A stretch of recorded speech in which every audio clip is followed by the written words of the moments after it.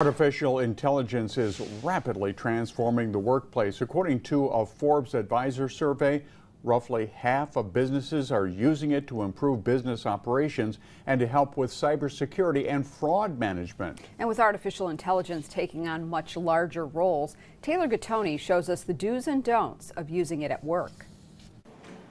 Are you drowning in data, buried in bureaucracy, and burned out by burnout? Could AI be the answer? It could be a really useful tool. I think it definitely does. I think it is the future. According to the latest Microsoft report, 75% of workers use AI regularly at work. 46% have started using it. I think it's going to make a lot of things a lot more efficient. But could you be putting your job at risk? Take the case of a lawyer who used ChatGPT to prepare a filing. AI delivered fake cases that the attorney presented in court.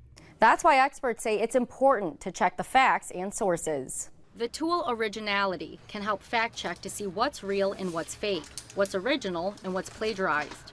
Some other things to do: be picky about which AI to use. Programs like ChatGPT Enterprise and Microsoft's Copilot promises to keep companies' data private, while others might not.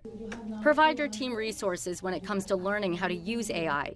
Sites like AWS Skill Builder, Google AI for Everyone, IBM AI Foundations for Everyone are some tools everyone can use to improve their use of AI. Whether we like it or not, AI is a powerful tool. Embrace its potential, but beware of its pitfalls. I'm Taylor Gattoni reporting. A Pew Research survey showed